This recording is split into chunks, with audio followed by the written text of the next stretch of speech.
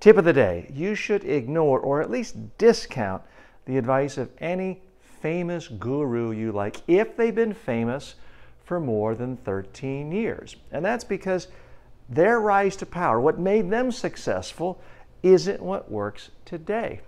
Before 2007, it was frankly almost impossible to become famous, to get book deals from major publishers, to get deals with major TV networks.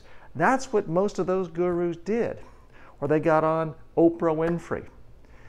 These days, after the advent of the smartphone, the iPhone, the world is completely different.